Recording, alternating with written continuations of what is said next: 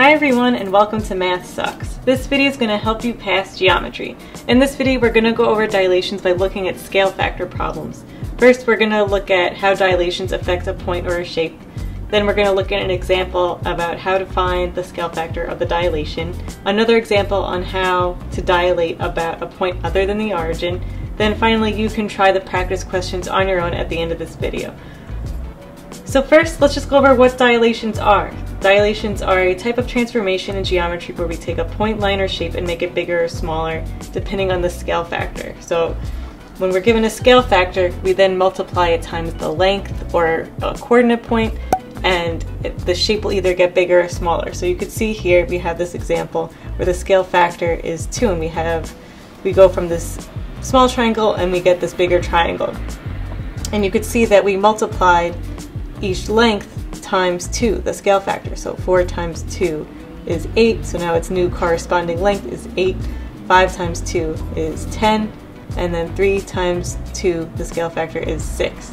So that's how we dilate something, we make it bigger or smaller. So in this example we went from a small triangle to a bigger triangle, but we can also do the opposite. We can go from a bigger triangle to a smaller triangle. So in this example we could see that the scale factor is a fraction, it's 1/2. So when the scale factor is less than 1, that means we're going to be making the shape smaller. So in this triangle you see the same thing, we're just multiplying times the scale factor, each side length. So 4 times 1/2 we get 2, 2 times 1/2 we get 1, and then 5 times 1/2 we get 2.5. So that's all dilations are, making shapes bigger or smaller and using the scale factor to carry that out. So we always multiply the scale factor times the length and times a coordinate point. So before we look at an example, there's some properties of dilations you're going to want to know about. They're a type of transformation that's kind of the black sheep of the transformation family in geometry, because things are not always the same after you dilate something. So the angle values remain the same. The parallel and perpendicular lines remain the same after a shape is dilated, but the length, area, and perimeter do not remain the same. So that means when we have a shape and then we dilate it, we're making it bigger or smaller, and that length, area, and perimeter are not going to be the same. So that's all we're saying here, and these are things just to keep in mind when we look at our examples. So here we have example number 1. Triangle B is the dilated image of triangle A about the origin. What is the scale factor of the dilation? So here we have triangle A, and we're saying that it was dilated to become triangle B. So we went from A to B. So we know that this is the original. So original triangle, and then this is after dilation. And we want to know, they're asking what the scale factor is. So basically, what value did we multiply times each length or each coordinate point to get our smaller little triangle here after the dilation, triangle B.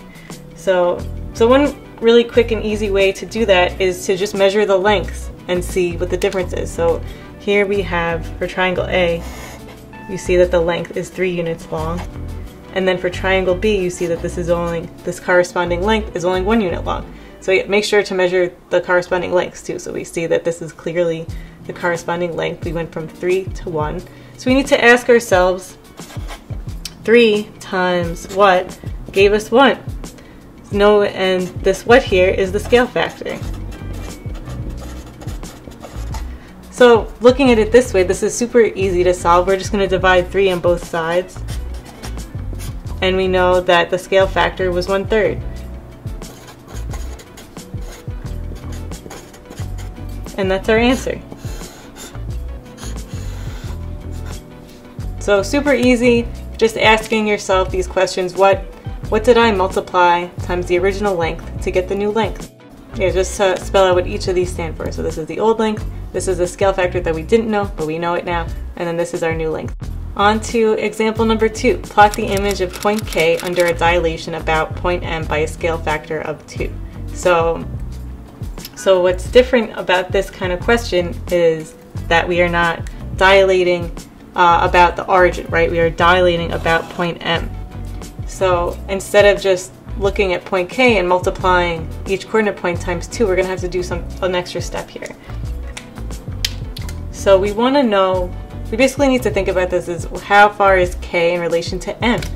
So to do that, I'm just going to draw an xy axis stemming from point M. So M is going to be like our new origin.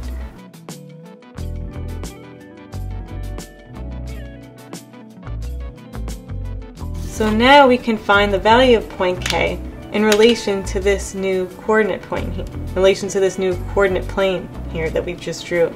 So you can see that the new K has this value of 1, 2, 3, 1, 2. So K is equal to 3, 2 when it's in relation to this blue line. So now if it's going under the scale factor of 2, the dilation of a scale factor of 2, what we do is we multiply each coordinate point by the scale factor, by 2.